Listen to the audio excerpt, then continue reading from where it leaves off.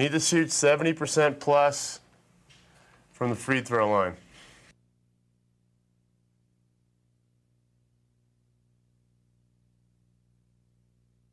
Must be in on all rebounds on the free throw line.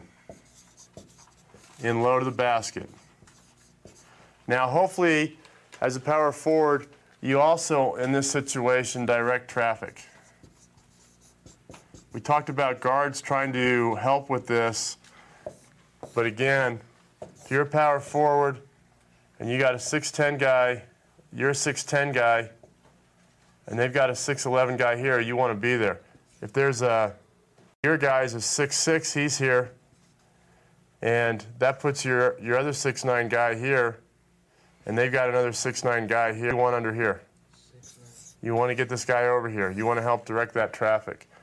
You've got to know where people are and make sure you got biggies on biggies. It's critical. You got to do that.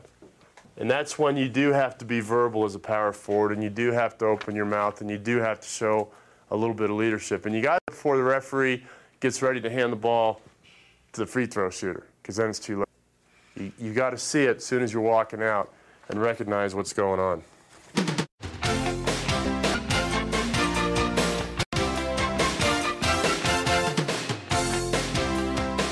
I like for the power forward to be somebody who is a rebounder, who is a very good defender. I like for the power forward, I think that one of the qualities that I see now, I go and watch some games and I see big guys that are a little bit lazy. They tend not to get up and down the floor and things like that. We're looking for big guys that whenever we get the ball, that they're gonna get down the floor quickly, try to beat the other team's big man in transition and score that way, score easy baskets. Typically in junior college, we don't always get real skilled big kids because the Division I's are snatching them up and they set them out and things like that. So we got to look for ways to create other scoring opportunities for them. One of those ways is for scoring transition. Most power forwards finish the fast break down in lane 2. But that is the general. There are exceptions. Who's the best power forward of all time at getting ahead of the ball on the fast break? Is there any question? I mean, he sprints. When there's a rebound secured or a steal, he sprints with everything he has, like his money depends on it. It does a little bit to get ahead of the ball. Because he recognizes those are easy points or else they're going to be free throws. If you were to watch, on average, how many points he gets out of just sprinting ahead of the ball to get into an outside lane, I'll bet you that at least 20% of his points come from the fast break. That's a substantial number, and it does pay dividends. You need to be verbal in this scenario as a power forward. You have to let the guards know you're coming. Trail middle, yell it out. You have to let the guards know you're coming. You're going to yell trail middle, let them know you're coming down the road. And by hustling down the court, if a shot goes up early and you're coming down this lane, usually the easiest rebound to get is when you have a running start, isn't it? You can get higher, you get to it quicker, gives you an opportunity to pull up some boards that way.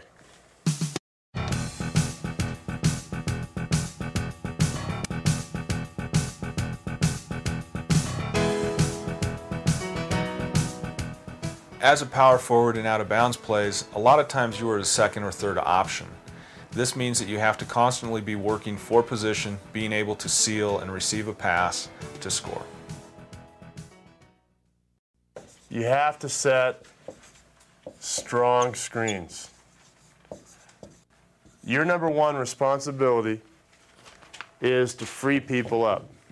And they can't get freed up without a screen being set for them. You have to be nasty. When you take a ball down, your team does, you're the 4, 5's here, the ball's here, and you go to screen this guy, take his man out, and he comes around, You have to seal this. That's yours. That's an easy 2 if you do it right. Perfect example of this is when you are ball side, you screen away from the ball to get the 5-man freed up. You have to seal that spot from the defensive player, drop yourself down low, close it off, ready to receive a ball for a quick dump in. This is an easy way for power forwards to be able to score additional points in the course of a game. Rule of referees, when you're fighting for position down here, usually call a foul on the offensive post player or the defensive post player first. Defensive post player. You can get away with a lot of shoving and pushing if you don't flail with your arms down in the blocks. You can get away with a lot. It's amazing. One of your other responsibilities on out-of-bounds plays as a power forward, because you're close to the ball, is to read when things are getting bogged down.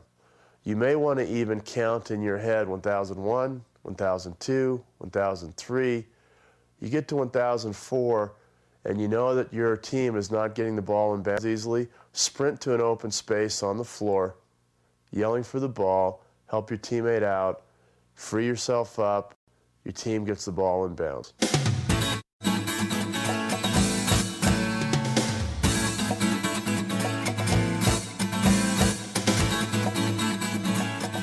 Power forward, I think the name says it right there.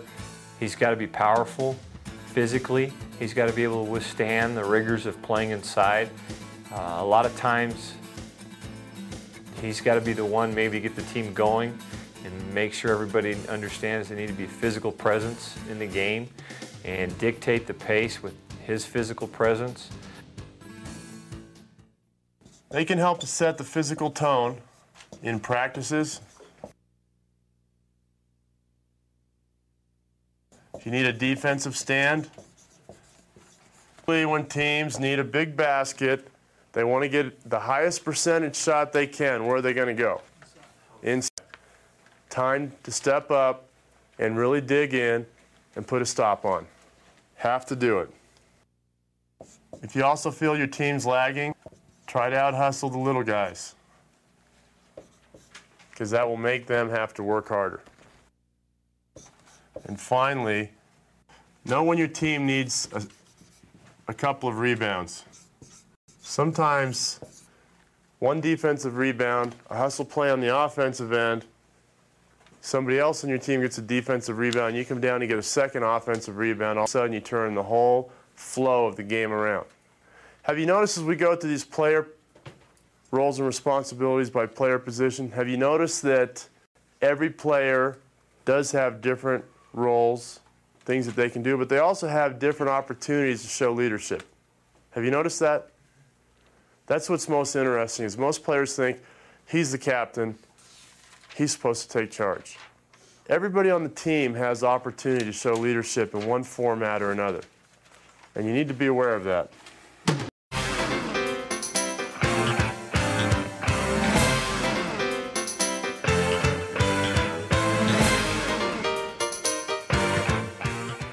Typically, you're going to be fairly limited to this area. It's called war in the paint. Typically, in a half-court setting, offense and defense, you're going to be fairly limited there. If you go to full court,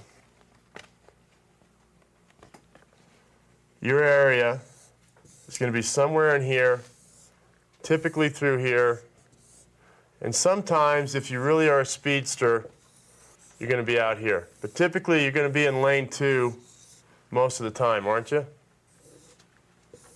Most of the time. If you're really a fast power forward, you're going to get out and fill the lanes. So you have a little bit more opportunity to be in several areas.